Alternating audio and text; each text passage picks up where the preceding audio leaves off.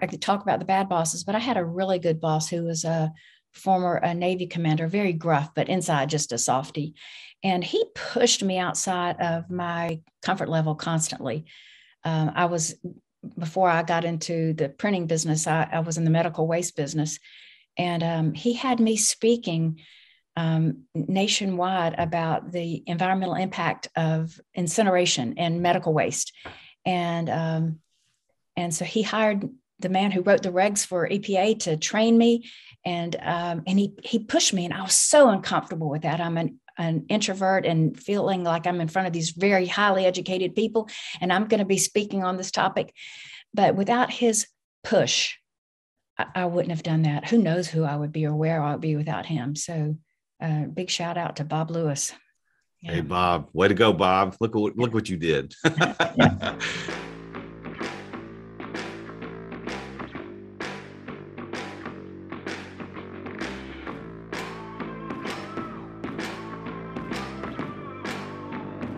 In today's ultra-competitive business world, being a successful entrepreneur or business owner can be very challenging.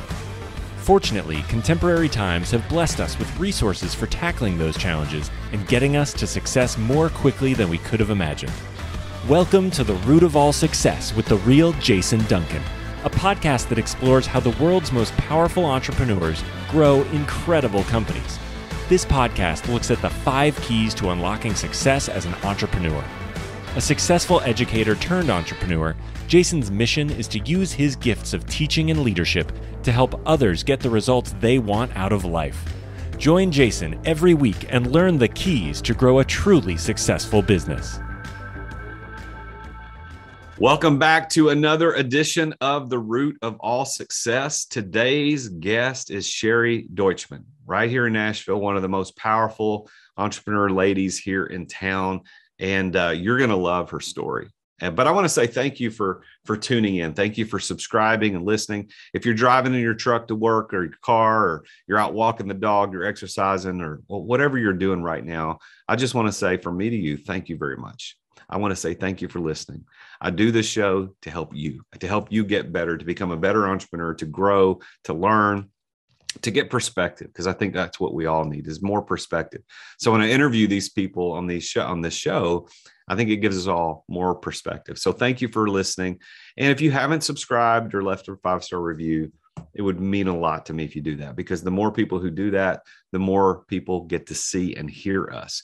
Yes, you can see us. If you haven't watched us on YouTube, you can go to The Real Jason Duncan on YouTube. You can just search for The Real Jason Duncan, or go to youtube.com/The Real Jason Duncan. We're also on C-Suite TV. So if you have access to C-Suite TV, you can go watch us there. So thank you for tuning in.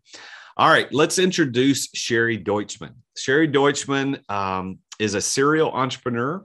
She's an author. She's a passionate advocate for entrepreneurship, which you'll hear in her voice as she tells stories later. In 2019, Sherry founded a company called BrainTrust, dedicated to helping women entrepreneurs grow their businesses. And she's going to talk about on the show how that nationally, only 1.7% of women-owned businesses ever get to $1 million in annual revenue. And through peer-to-peer learning, 10% of the BrainTrust members in her organization have reached that milestone in just their first year in business. That's amazing. Prior to founding BrainTrust, she was the CEO of LetterLogic, which was a company that she grew from her basement. You're going to hear a great story about how she started that to $40 million. LetterLogic has been named on the Inc. 5000 list as one of the fastest growing privately held companies in the country 10 times in a row. That's insane. That's absolutely insane. I've got one of my companies been on there twice, but to have 10 times in a row is crazy. And she attributes her success at LetterLogic to its unique culture, which we're going to talk a lot about on the show today. If you are interested in how culture works in a company, this is the show you need to tune into. The culture that she created there led her to be recognized by EY as one of their 2009 Entrepreneurial Winning Women. And LetterLogic was featured in New York Times, Forbes Magazine, Business Leaders, Inc. Magazine, and Fast Company. And she was honored by President Barack Obama as the White House Champion of Change in 2016. Sherry's book, which we're going to talk about on the show today, is called Lunch with Lucy, Maximize Your Profits by Investing in Your People, was released in 2020. And she's even won a couple of awards, which we're going to talk about. We'll talk about the book today.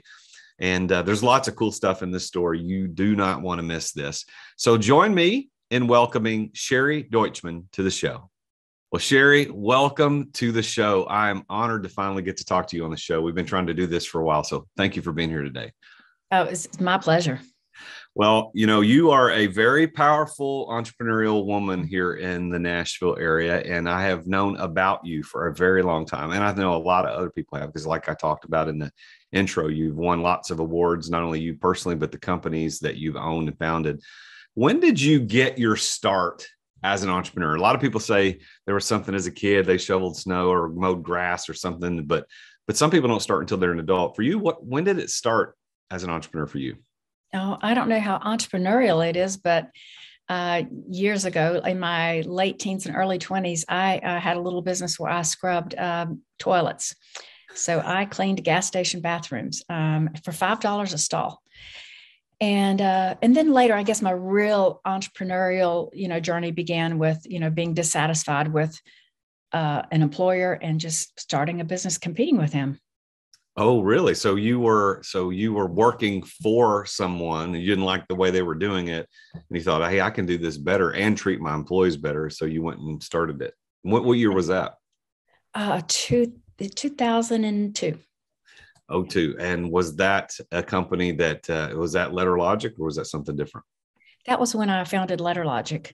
I had been, the company I was working for, processed patient statements for hospitals. We printed and mailed hospital bills, but we kept screwing up so badly that I became a professional apologist.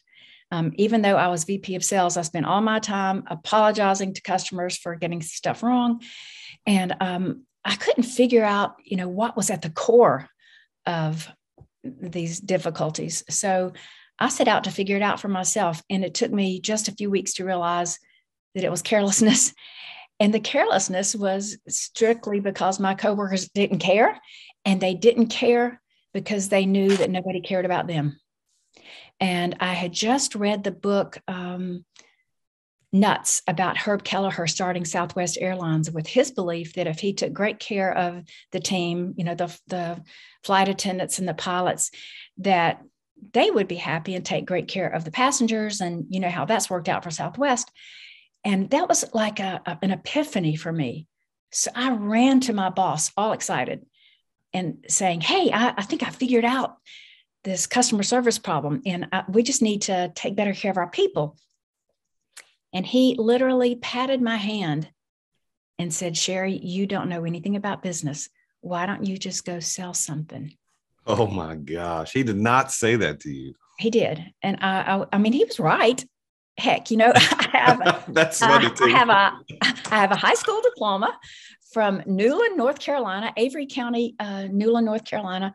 And that's all. I had no leadership training, no sales training. Really the only thing I'd done besides scrub toilets was I was raised a Jehovah's Witness, and Jehovah's Witnesses are typically pretty good at sales because they learn early on how to deal with rejection, knocking on doors. And you learn a critical skill of being able to talk to anybody, because, we called on the homes of the wealthy and famous people who lived on the mountain in front of us. And we called on the very poor who lived in the valley, who had no running water indoors. So that background as being a Jehovah's Witness was very useful to me, but those were the only two things I had. So when he said I didn't know anything about business, he was right. Well, you can be right, but you can also be a jerk. I think that's where Jesus said, make sure we're spreading the truth in love. We got to make sure that we have the love that comes with it. But so he makes this patronizing, kind of demeaning comment, whether true or not. He still says that. Did you immediately know, all right, I'm leaving. This is dumb. I'm not going to deal with it. Or did it fester over a period of time and then lead you to do something? How fast did you make the change after that? It had been festering because I was a straight commission sales rep, but I'm the one who laid all the tile in the IT department. I'm the one who was there on the weekends cleaning up the parking lot and pulling weeds and scrubbing the bathrooms. And I just did that out of loyalty to the company because somebody had to do it. And so my discontent had been growing. And so I was really a deeply engaged employee, and then became a disengaged, especially with that last comment of his. And so I walked out that day and never went back in that door until recently, because now it is, a really cool restaurant. But at the time, it was its old factory over in Wedgwood, Houston. So you left that day. So the guy makes the comment, and that was the straw, the proverbial straw that broke the camel's back. So what happened next? Did you immediately know I'm going to start a company to compete, or did you just say, I can't deal with this, I'll go find another job somewhere else? What he didn't know was that I had already been approached by local businessmen saying, we've been watching you at this company, and we see that you're the one who's bringing in all the sales, and we think you should start your own company. And if you want to do that, we will back you. Wow. So that was a pretty heady experience for me, with, having no education and no leadership training, for these very wealthy men to approach me in that way. And that had planted a seed that if they thought I could do it, perhaps I could. And I was very unsophisticated and didn't know much about funding a company, but they, wrote out a term sheet for me on what it would look like for them to back the company for me. And it would lead to me owning 5%, starting at a $35,000 a year salary. And at that point, I was, making six figures. And so that was pretty easy for me to say no to. I think I've got to back up just a little bit there and explain to your listeners that I came to Nashville to sing. No kidding. I did not know that about your story, but of course that makes sense, right? We're in Nashville, so you came here to sing. Yeah. I had been on the TV show, You Can Be a Star. And that was like a precursor to American Idol and The Voice, where, you have contestants on stage that compete singing. And I came in third place. And before you congratulate me, let me explain that there were only 3 contestants. And still. Such honesty from Sherry Deutschmann today. Such honesty. But still, I thought I had the goods, and I moved to Nashville, and I hung out. The Bluebird had just opened. And for anyone who's never been to the Bluebird Cafe, you must make that one of your bucket list things to do, to go experience that place. And I heard real talent and knew I didn't have it. And so, I set out to, get a job. And so I went to work for a company selling cars. And those first couple of years in Nashville were brutally difficult for my daughter and me. I was newly divorced and didn't have child support from her father. And there were times when we couldn't pay the light bill and daycare. And so we just went without electricity. I had a cooler where we kept the basics. One of the crushing things that happened was Mom and Dad came to visit me without warning me. And they couldn't really warn me because I didn't have a phone.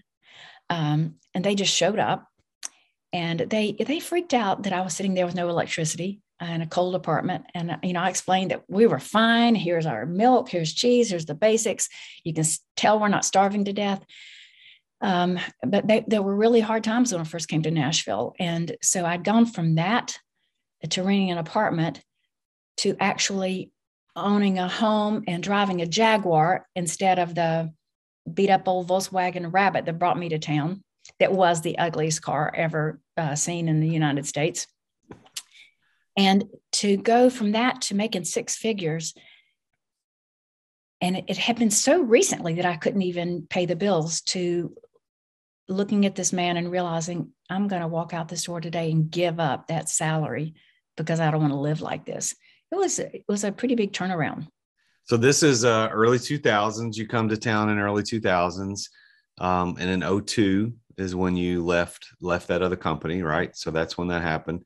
Yeah. So tell us about how the transition went. I know you talked about the local businessmen who wanted to back you, but they made an offer that you could refuse. So yeah. you refused it. So what next? What happened next? Well, I went straight down to the bookstore and got an armload of books about how to write a business plan, and wrote a business plan. And I took it to several people in town that I knew that I thought would back me, and actually 5 entities, including my brother-in-law. And I went to 5 of them and said, I need like $350,000 to start this company. And this is the shocker, but all of them said yes.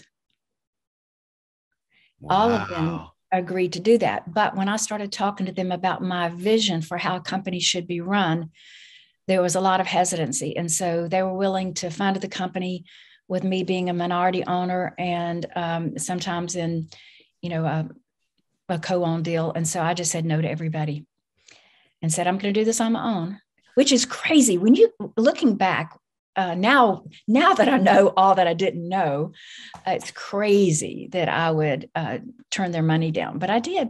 Why do you think you knew to turn it down? What was it? A gut? Was it women's intuition? Was it what made you turn that down twice? You had twice funders to do this, and of course you're going to be in a minority position. But why did you turn it down?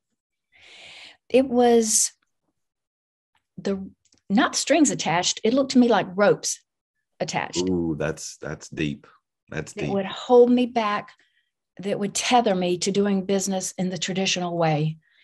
And I didn't have a lot of business training, but I have great innate empathy. And I felt like empathy is, and I still believe that empathy is a really critical leadership trait that is often ignored. And so I thought that if I leaned into that empathy and followed the Southwest Airlines model of putting the employees first, that I could build a successful company. So I set up shop in my basement. First I had a week-long yard sale, much to the chagrin of my classy neighbors, and cashed in my 401k. Did not come up with $350,000 by a long shot, but I came up with enough that I thought could get me started. And then I went to Goodwill and bought an old table, bought a couple of old filing cabinets and got an old table and pulled it across those filing cabinets to be my desk. And the company that I left, my laptop was so old and worn out that they just let me have it. And so that was the basis for me starting my new company in the basement right next to the washer and dryer. Now, was your company, did you name it LetterLogic day one, or was it named something different? Oh, what a funny question. Yeah, I initially named it Mail Magnates because we were printing and mailing printing and mailing bills. And for the first couple of weeks of going by Mail Magnates, I had to explain to people that I was not saying I was a man magnet. You know what? That thought flittered through my brain that's kind of what that sounded like. Yeah. But now that you say it, yes, that's probably not a good name. And so I came up with something else. I love alliteration, and I'm very happy, even years later with the name. I think it was a good one. Yeah, well, it is alliterative, and I love alliteration. As a former pastor, you got to do the sermons with the alliteration, and we'll talk about alliteration later in our show, because I'm going to go through some stuff that is alliterative. So you started LetterLogic. Now, was that actually still in 2002, or are we further down the calendar a little bit? That was 2002. So still in 2002. So you go out and you figure out how to raise money through your own determination and grit and your own bootstraps. You raise the money, you start it up. So when did it become real to you? Because all of us as entrepreneurs, the people that are listening right now, and I know me too, you start companies, but at some point it becomes like, holy crap, this is real. I'm actually making money. I've got employees. How long did it take before you were like, wow, this is actually a real thing that's going to work long-term? So I don't know when I knew it was going to work long-term, but I never intended for it not. I never even considered that it wouldn't. And it was real for me from day one, because one of my coworkers came with me when I left that company. She came with me, and I was paying her, but not paying myself. And so that was real, starting off with an employee who at the time was 50% partner, which is because I was very unsophisticated and didn't know how the deal should have been structured with me providing all the funding. I learned the hard way. So you had a partner. Now, I don't know the end of the story, but I'm assuming she did not stay a 50% partner through the duration. No, I bought her out a year later. It was, the hard lesson that it's really difficult to work with friends and family. And so it ended badly. And, we're not friends anymore. I have a similar story. Same kind of thing happened, but now we know, right? We learn through the things that we do badly, and we now know on the back end how not to do it. And as a business coach on my side, from my side of the table, I now use that as for ways to help other people. If they're setting up partnerships, I can say, hey, here's something you need to look at. You need to be careful about this. So you and I both know that very terrible lesson, and friendships in the wake of that it's a sad story. So. Yeah. So now so we're 20 years removed from that start. Now you don't own the company. You sold the company in 2016. So the company really only under your leadership was only there for a little over a decade, right? So, yes. So 14 years, if I'm doing my math right. So why did you, let's talk about the growth. Let me back up. So I forget before I ask the why, but when you grew that from the basement to being worth $40 million in revenue, right? Yeah. How did, talk about the growth trajectory. When did things start hitting the $1 million mark and the $5 million, $10 million, and it starts growing exponentially? How did that happen for you? Immediate. I think the first year we did 433,000 in revenue, and the next year it was like $1.4 million, and the next year it was $3.5 million. It was very quick. But it was all about our culture. So I determined from day one that I was going to put the employees first, and that they would know they were first, and that they would become, their needs would come before that of our customers, and would become before my needs or the needs of any other shareholders I would bring in. And so I just made that part of our culture and our story. And the way the employees knew that it was real was that I paid them a real fair living wage. I helped them all buy their first homes with a gift for the down payment of their first homes. Gave them the ability to bring their kids and their pets to work anytime. Paid for 100% of their medical, dental, disability, and life insurance. Helped them start their own companies. So, in a lot of companies, if you are moonlighting, you won't tell your boss about it. Or if you're trying to start your own company, you would never tell the company you're working for that you were doing that. But I encourage them to. I encourage them to be entrepreneurial and start their own businesses. So even invested in one of their businesses, and he's done really well. And then I think the most critical thing I did to let them know they mattered was a really unique profit sharing plan, which I hope you'll let me talk about a little bit, because it was very creative and a game changer for us. And so it was a way that every employee saw that they were equally valued, regardless of their title or regardless of education. And it was one of the main reasons for our success. But I'm the one who sat in front of prospective clients, and our clients were big healthcare systems, New England Medical Center in Boston, and Dignity Health in California, and Bon Secours in Virginia, and huge healthcare systems, Texas Health. And I would sit with them around their board tables as we were asking for their business, and look them right in the eye and say, I need you to understand that I don't believe the customer comes first. But let me explain to you how me putting my employees first is going to benefit you. And then I would tell them about our benefits. And it was so quiet in those rooms. They were dumbfounded first because I was telling them they didn't come first. And then when they heard about all of our benefits, their mouths were just wide open. And then frequently got them to say, can we come to work for you? Or where do we sign? And so that became a really critical part of our growth. It became, people bought our services because of our culture. In fact, our sales team said that 85% of the closes they made were because of the culture. And that the customers would say, I'm choosing you for the culture. And that enabled us to become the most expensive in the nation, in our industry, and to still grow enough to be on that Inc. 5000 list for 10 straight years. Yeah, that's a phenomenal feat. I mean, I've got one of my companies has been on there twice, but to do it 10 years in a row, the growth that you've got to get year over year just to make it on the list is really amazing. And then to do it 10 years consecutively, that's pretty, I mean, that I don't know very many people that can do that. I don't know that many companies have been on the list that many consecutive times. And I love that you, Sherry, are talking about the fact that culture was the key to that, to the way that you were able to build that and close so many deals. You said 85% of your deals were closed because of the culture connection. How do you define what culture is? Like, what does that mean? So many people talk about it, but they don't know what that means. So what does culture mean to you? I think it is a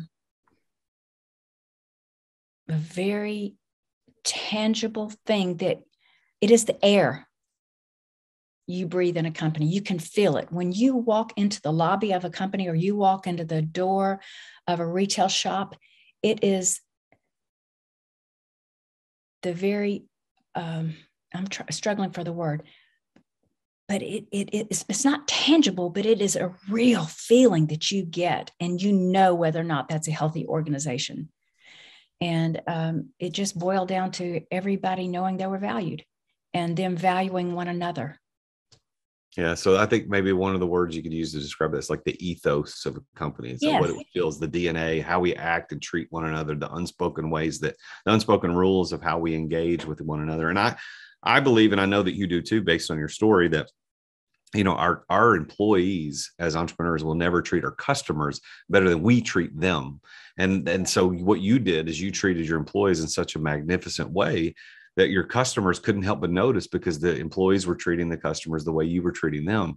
And you go back to your story, that guy that patronized you and said, just go sell something and shut up. I know he didn't say that, but he did. That's what he said. The way he's treated you is the way you treated your customer. And you use the word, you were an engaged employee, and then I think you said disenchanted or something like that. And then you disengaged. Yeah. How would you advise someone, besides, hey, don't be a jerk like that other guy, but how would you advise an entrepreneur listening to this to make sure that their employees are engaged and not disenfranchised, disenchanted, or disengaged? Oh, now you're speaking my love language. It's all about listening to them, really letting them have a voice, and being transparent. We had an open book policy that I'd love to talk more about, and the transparency was vital to our success. And then sharing the profits with them, and not being greedy, and realizing that the profit sharing creates more profit. I always look at it as, I gave 10% of the profit to the employees, but taking, a pie this big and just a little slice of the pie this big, giving it back to them every month, investing it back in them every month, made the pie this big. Yeah. So, talk about your profit sharing. You said it was a unique way that you did it. Was it an ESOP or was it something different than that? It was different. In fact, I didn't know what an ESOP was. And by the time I realized what it was, the company was really out of the grasp of the employees. The valuation was too high. But I wanted everybody to be fully engaged and vested in what we were doing, because there were a million tiny little things that we could screw up every day that were seemingly insignificant, but that would have monumental ripple effects. And so to get them engaged, what I did was bring them all together every month and share the financials with them and let them see the P&L. This is exactly how much money we brought in, and this is exactly how much money we made. And so showing them exactly to the penny how much profit we made. And then we talked about why the results were the way they were. So if we had an extraordinary month where everybody was doing exactly what they were supposed to do, then it would show up on the bottom line. And then when we had major screw ups, that would show up on the bottom line. And then, well, why should they care about the bottom line? Because at that very same meeting, I took 10%. They saw the bottom line. I took 10% of that and handed out physical checks to each one of them. But this is the kicker: split evenly. So most profit share plans are done annually or quarterly. They're not really tied to any one person's, really their behavior. It's just tied to the overall profitability of the company. And it becomes kind of like an entitlement, something you just expect, and it's done as a percentage of your salary. Well, the salaries are already so hierarchical, because they're based on someone's experience or education. But we weren't like that, because I thought, you've already got that. The profit share is going to be even, because everyone is equally valuable in creating profitability. And if you don't think that your janitor is valuable, you just wait till the toilet overflows. Or think about how many times a receptionist or a clerk has turned you off and how they treated you in a company. And so we gave exactly the same dollar amount to our CFO that we gave to our custodian, that we gave to our head of IT, that we gave to our receptionist. And that caused something crazy to happen, in that everybody was super careful about who we brought in that door to work on the team.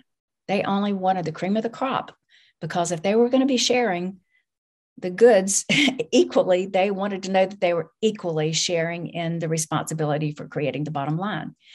And it made people have more empathy for one another. Like if somebody had to be out, or if they were out sick, or they had to leave to go to a child's play, everybody else jumped in to help fill that gap, so that we could keep the profit numbers up. It changed behavior in a way that nothing else could have. And the fact that it was a paper check, we could have added it to their, automated pay, but it's a paper check. So it's something tangible. And I could look them right in the eye and say, look what you did. Look what we did together. And it was transformational. It was the single best business idea I've ever had. And because of my book, several people are following, and now hopefully hundreds of companies are doing it now. And I hear from them that this is the game changer. And it's just 10%. It's not a big deal. If I were keeping it all for myself, I'd be paying it in taxes. But instead, it's investing back in them. And you talk about engagement. Every month when I would announce, see the numbers, and when we looked at the bottom line, you could see people visually doing the math. Starting to calculate it. Am I kidding? But then no matter what the check was, they were thrilled. And, the first one was $7. And over the years, in the months, it got bigger. And at the end, it was over $1,000. So if you're making $20 an hour, and every month you get, $700, $800, $900, $1,000, that's a game changer for many families. Yeah. I want to talk about your book, Lunch with Lucy, but before we do that, I've got some just curiosity questions as a business owner myself. Sharing the P&L and saying, okay, we brought in $100,000 this month and we made $10,000, for example, right? But that's what we made. Are you showing them every single line item? This is what we spent on advertising. This is what we spent on employee payroll. This is what we spent on. This is how much I took home as the owner. Are you doing that, or is it more just, here's how much we made, here's how much we kept? They could see everything except the individual salaries. Okay. And they all knew how much money I made, because I went without a raise for 7 years until I knew that all of them were, paid fair market rate and beyond. And then I felt so guilty about it when I gave myself a raise, knowing how it was going to affect profitability, that I stood in front of them and announced that I was giving myself a raise and cried. And so they all applauded. They were happy for me to have a raise. But I think most everybody was happy with just, basic numbers. The sales team was not. They wanted everything. So I would allow them to come into my office and pull up a chair right next to me and get into NetSuite, which was our accounting software, and say, have at it. I didn't even care at that point if they saw the salaries, because they made more money than everybody else. But letting them see, to the fraction of a penny, our expenses on every line item, And that helped them be better informed about exactly what clients they should go after to drive the bottom line, and the pricing that they needed to have for us to really drive profitability. So we had an extraordinary sales team. And I think that a lot of it was because of the transparency and their really knowing what they were trying to accomplish for everybody. So you wrote about that experience with in your book, Lunch with Lucy, Maximize Profits by Investing in Your People. So tell me a little bit about how the book came about and what its main focus is. The main focus is around listening and having empathy for the employees. But I had a practice of going to lunch every Wednesday with an employee, and I would just choose somebody and invite them to lunch. And it was on one of those lunches that I was with a new woman in IT, a brilliant code writer, and she was shaking on the way to lunch. And I noticed it. I said, "Are you okay?" And she said, "Yeah, I've never been to lunch with a CEO." And so I had to say, well, everybody else here calls me the EIEIO. So do not be afraid of me. And I just pulled over and talked to her for a minute and said, I got to tell you, I have only a high school diploma. I don't know 1/10 of what you know. I'm intimidated by you. Don't you feel that way about me? And I realized that it shouldn't be about going to lunch with the CEO. It needed to be a lot more approachable. So I just created Lunch with Lucy because I like alliteration. And the employees signed up to have lunch with Lucy, and they chose the restaurant. They chose who else would go with us to lunch. So sometimes they brought a spouse, and sometimes somebody they were dating, sometimes their entire families, sometimes their entire departments. Sometimes it got to be very expensive. But it was a critical time for me just to listen to them. And often they wanted me to go to their favorite restaurant in their neighborhoods. So I got to see a little bit more about, their living situation and their culture. It was awesome. And then, we just talked about them. And then I got to hear directly from them, what they thought I was doing right or wrong. I got to see the impact of my decisions on them and their families. I got to hear about really critical things they were dealing with at home that I had no idea about. So it created, more empathy for me, understanding their situations and why they were 15 minutes late every day, or why they absolutely had to leave at 3 p.m. regardless of what we had going on. And I think it was the most valuable time I spent running my company every week was that Wednesday lunch. And admittedly, sometimes it was a lot more than an hour. I remember one that went on for like 2.5 hours as a whole department ganged up on me about what I was doing wrong. Oh. And I listened. They were right. They were right. And I listened to them. So Lunch with Lucy, they still call me Lucy. So I'll get texts and emails and lunch invitations to Lucy, not to Sherry. So it became. So is the book just the stories of the lunches you had with the individual people, or is it about how to do it, or both?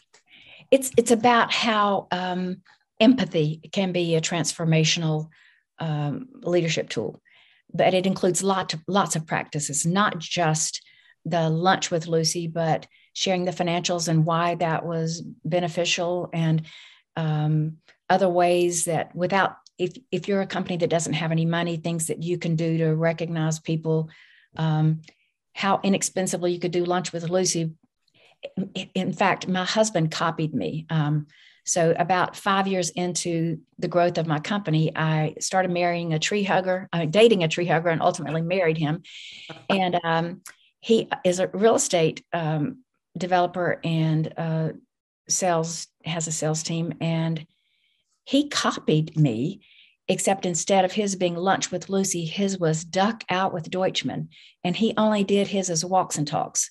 So if you wanted to have a meeting with him, or he just set up a schedule for you to meet with him and just take a walk in the neighborhood, except some of those walks were 5 miles long, depending on who it was and what they wanted to talk about. But he also found it to be transformational, just to have that alone time to walk and talk and hear from them directly. Why do you think so many entrepreneurs and founders and CEOs and startup people, why do you think they miss how to treat their employees? We watch things. I watch things on CNBC, The Profit and all these great shows about business. And I see some of these CEOs and these founders, these entrepreneurs treating their employees like dog crap, yelling at them. And I don't understand why the employees stay, but why do you think so many people miss that? What causes someone not to be kind to their employees and trust them and take care of them? Why do you think that is?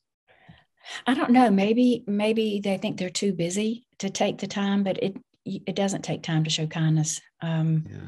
And maybe it hasn't been modeled for them.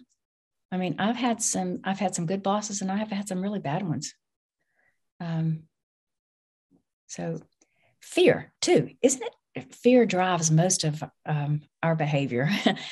And fear of complacency. I just don't know. Yeah, it's a shame. It's a shame that employees are subjected to terrible bosses. I know there was a movie that came out years ago about that, but that was more comedic reference to it. But the reality is there are terrible bosses, and you are sitting here with me on this podcast and have been invited on it because of your tremendous success, in part due to a terrible boss. I mean, isn't that the irony? But I think it's not necessarily irony. I think it's one of the reasons you're successful. So let me ask you this question, Sherry.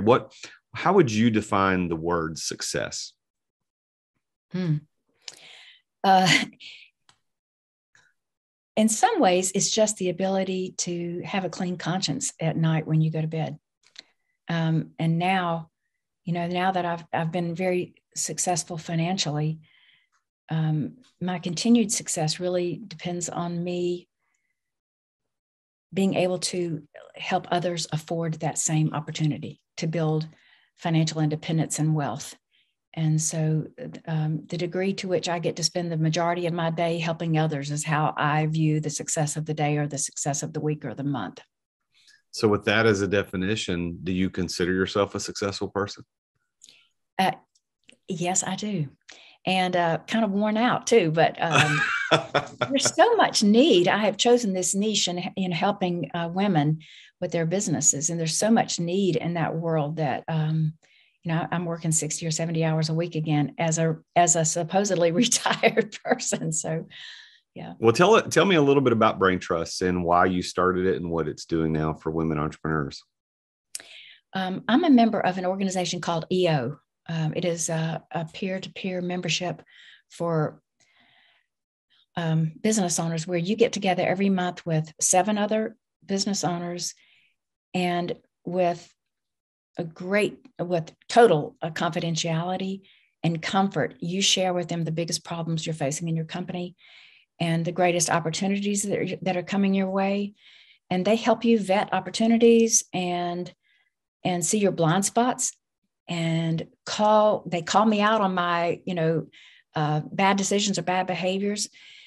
And that accountability that comes with this peer-to-peer learning was critical to my success. And so I would meet, women entrepreneurs and say, you've got to join EO, but they can't.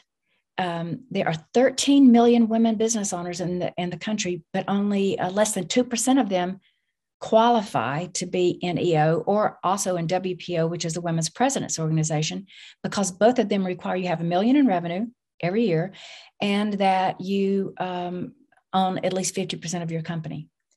And so there's 13 million women that don't have that. I built BrainTrust for them to help them get to the $1 million mark so they could then belong to these other peer-led organizations that could help them grow to the 5 million and 20 million and 50 million if that's what they wanted to do. So BrainTrust is kind of like BrainTrust is your female magnates, huh? Yes. Yeah. And it's working. It's having a tremendous success for these women. So I'm really, really proud of them. Well, I love that you're committed to entrepreneurship because that's what I'm committed to. I believe that entrepreneurs change the world. Yes. That's why I do what I do every day on the podcast and with my coaching clients. I truly believe that entrepreneurs like you change the world because how many employees, what was the peak number at any one time that LetterLogic had? How many employees did you have?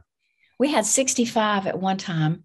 And that was in a phase where I was really taking us down a bad path and trying to turn us into a tech company. But when I got a grip on my ego and went back to being, what we were known for, we right-sized to about 51 people. And that's how many we have when I sold the company.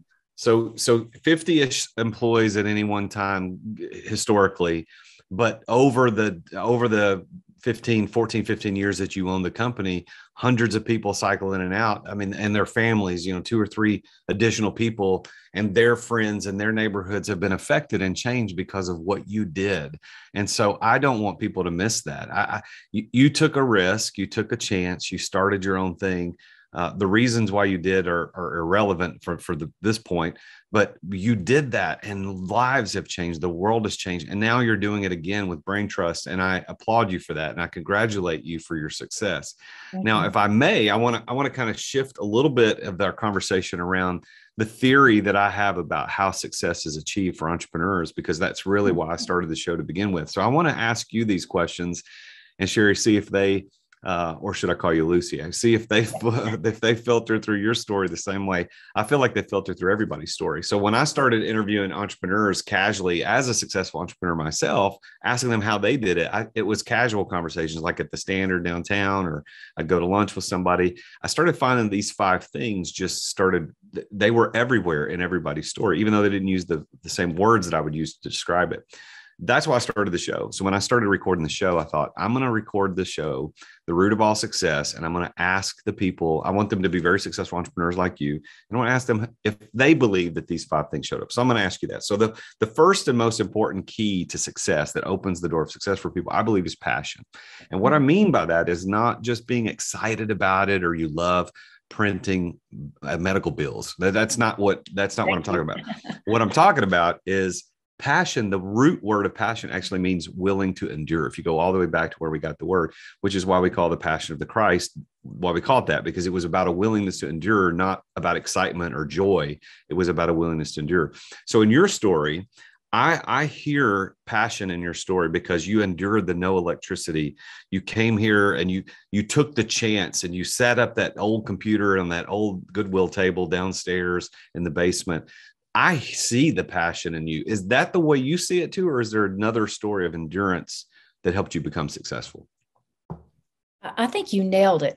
I was never passionate about printing and mailing bills, and I never dreamed I would be in the printing industry and doing what I was doing. I mean, who could get excited about that? But I got really passionate about growing a business and being able to support my family all on my own, and helping the employees do that too, and helping them, it became about them. My passion was about them, and really not so much about the industry or changing. It was just really about them. And so I was willing to endure a lot of things for them, and did endure a lot of hardships through the years. And you did. And I love that you were transparent and honest about your story and how you did that. And also appreciate the honesty that you're never passionate about printing, because I know that a lot of entrepreneurs think, because they're told by the Instagram gurus of the world, that just find what you're passionate about and go do it. Yeah. And that's not really that good of advice, because, for instance, I'm passionate about cars and motorcycles, but it's not likely I can go out and build the way with my preparation and what I have available to me to build a multi-million-dollar business in any one of those. But I can still enjoy cars. I can still enjoy motorcycles. But where I made my money was in LED lighting or in an electrical contract. I've never been excited about that. So I love that you said that. So thank you for that. Now, let me talk about the second key. So you got passion. The second one, this is where the alliteration comes in. They all start with P. The second one is place, being in the right place at the right time. So I believe that entrepreneurs always have a right place, right time moment or two. And I would be interested to hear what you think about where your right place, right time was. I think right place, right time in an industry that was just beginning to crest and just beginning to get commoditized, and me being able to say, wow, if I take care of the people, then we can have extraordinary service and we can charge more. So I think it was the intersection there.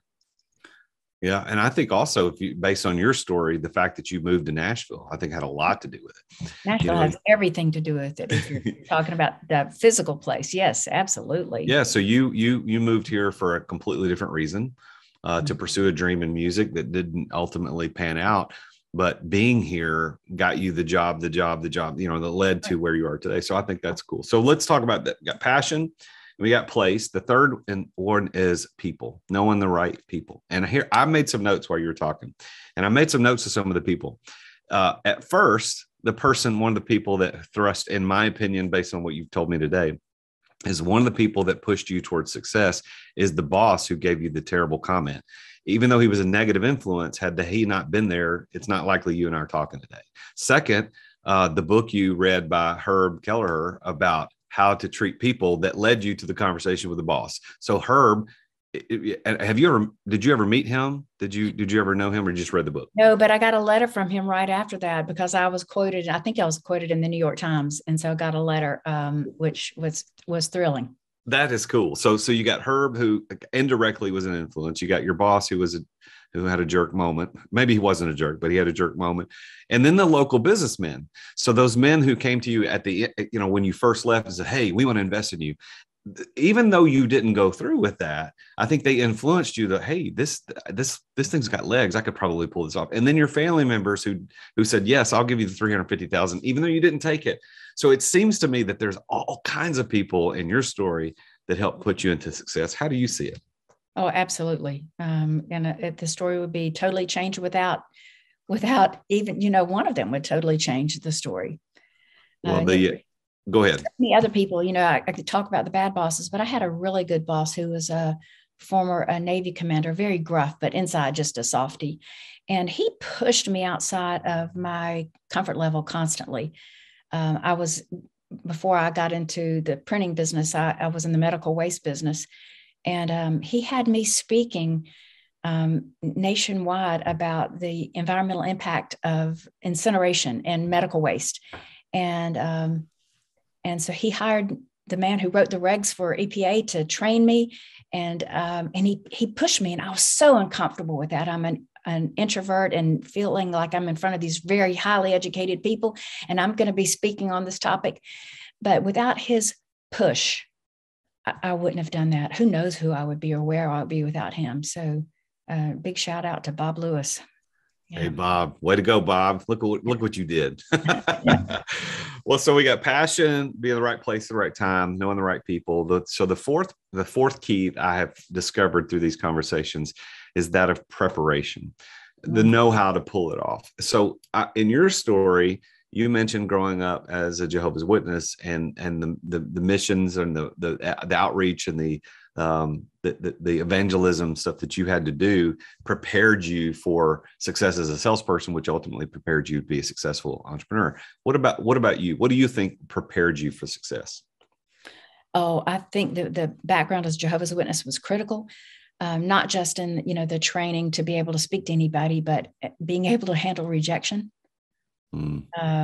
Because you got a lot of doors slammed in your face. But I knew where I was lacking, and, preparation for me was in just devouring everything I could about entrepreneurship. When I became an entrepreneur, I didn't even know that word. And my boss that I was working for before, he used it occasionally, but he said entrepreneur. And so it felt like entrapment, I just read everything that I could. And so, I really encourage fledgling entrepreneurs, and not even fledgling, everybody, no matter how successful you've been, keep reading and learning so you're prepared for the next thing that comes along. Indeed. Well, the last of the 5 keys is plan. So you got passion, place, people, preparation, and plan. And I don't normally talk about business plans because that's not really what I found to be the key to success. Although some people have business plans, I want to talk about how you did yours. But what I really mean is, how did you intend to make this happen financially? How did you do it? And so for what I heard in your story is that you read that book on how to write a business plan. You wrote a business plan. You went out and had people offer to give you money, but then you're like, that's not the plan I actually want to go with. I'm going to go do a garage sale and do it on my own. I think that's a key to your success, but how do you see plan playing into your success? interesting. After I wrote my first business plan, after reading all these books, I took it to some men here who review your business plan. And if they like it, they'll invest a little bit and they'll own 10%. And they read my plan and they said, yeah, this is all right, but there's nothing special here. And you're not going to make it because you've got to have something unique that you're, entering a mature market and, just beginning to be very commoditized. And so I stayed up for a couple of days, did not go to sleep thinking about what's the one thing that I could do that would set me apart from everybody else in the industry. And I got it. And that was it. But in general, I'm not a good example in this regard because I'm a fly by the seat of my pants kind of girl. And so fortunately, I have been smart enough to hire really smart people to work with me that, build out the plans and execute on my vision. And so that's a good lesson in there. Yeah, the planning is critical. And if you can't do it, hire people who can. That's right. I agree. Well, so let me ask you as we close the show out today, Sherry, I want to ask you to talk to and give some advice to the listeners. So on the listeners to this show span the gamut of entrepreneurship. You got the people who are still employees waiting for that moment.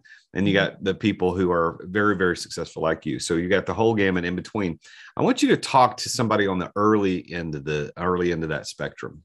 What would your best advice be for that new entrepreneur or the entrepreneur who hasn't yet got started? You don't know what you don't know. And what you don't know can kill you. And so my best advice is to find your peers and to meet with them regularly. And yes, you need mentors. You need coaches. So don't ignore that. But you also need people who are going down the same path and close to the same stage so you can learn from one another's mistakes. And honoring your mistakes is critical. You're going to learn so much more from your mistakes than you will from your successes. And so lean into that and share those mistakes widely so you can help other entrepreneurs avoid them. Good advice. How would people get in touch with you if they want to reach out and say, I like this lady. I want to engage with her somehow, some way. How would you tell people? Is it to get your book? Is it a website? How would you tell people to get I'm going to say, get the book.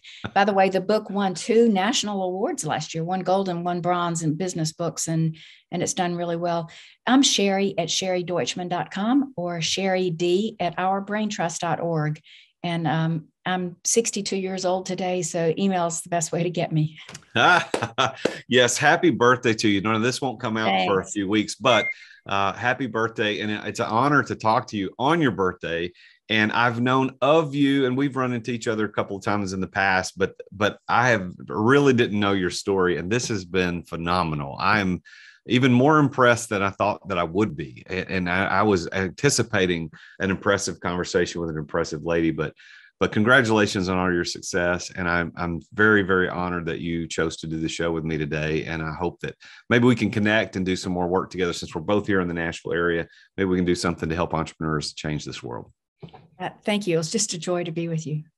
Well, there you have it. What an amazing story from another very successful entrepreneur, and Sherry Deutschmann, telling us how she got LetterLogic started and built it up and sold it and then went on to do BrainTrust. I just pinch myself at how cool these stories are and how great these people are that I get to meet doing the show. And I'm hopeful that you are able to pull out the value that I think that's here in stories like Sherry's. So thank you for tuning in. And I hope you'll reach out to her. Go get the book, Lunch with Lucy, Maximize Profits by Investing in Your People. And for those of you that are familiar with my coaching program, the Exit Accelerator, you know that the 4th step in the exit without exiting process is invest in people. And I talk about that all the time. And so now that I know Sherry's story, I'm going to have to go get that book and maybe roll in some of her content and concepts into my coaching program with the Exit Accelerator. So we all need coaches in life. And I want to finish out the show today with making a comment about the Successful Entrepreneur Online Learning Community.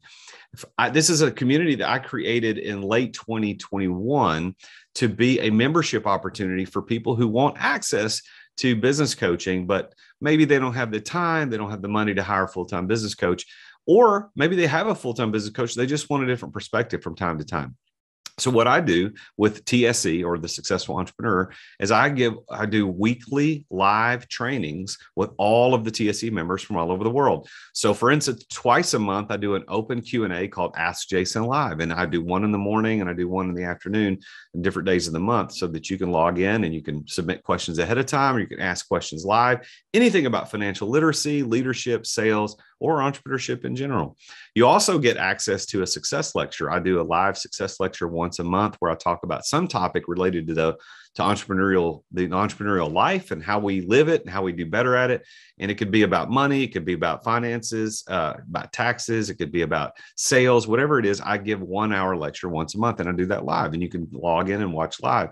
Then third, I do an Entrepreneur Master Series 2 times a month, where I bring in an outside guest and we do a deep dive, kind of like what we do here on the podcast, except it's not about the story as much as it's about the tactics. How did you do this? What did you do? So for example, I've had people on here to do EMS on how to create mailbox money through online businesses. I've done one on the 3 things that you need to know to maximize profits in your business that doesn't cost you any money. I've had a guy on here talk about how to get $1 million in unsecured line of credit for your business. These are really good tactical things from the Entrepreneur Masters series. You get all of that for only $55 a month. Only $55 a month for dollar for coaching. It is absolutely the best dollar you're going to spend to get a business coach like me. And I would love to have you be a part of our community. Not only do you get that, but you get discounts on other things. You get access to live events. There's an online forum. There's a content library where you get access to all the previous recordings of videos that I just mentioned a moment ago. Go to therealjasonduncan.com/TSE. That's therealjasonduncan.com/TSE and sign up. You owe it to yourself to get extra coaching, more coaching, or even some coaching if you don't have any at all. therealjasonduncan.com/TSE. I'll see you in the community. Well, tune in again next week when I talk with yet another very successful entrepreneur about his or her journey to success. Until then, I'm the real Jason Duncan, and Jesus is King. Thank you for listening to another edition of The Root of All Success with the real Jason Duncan. If you've enjoyed this week's episode, we invite you to visit therootofallsuccess.com to access the show notes and other helpful resources. Take charge of your business. Grow it from great to incredible. Join us again next time here on The Root of All Success.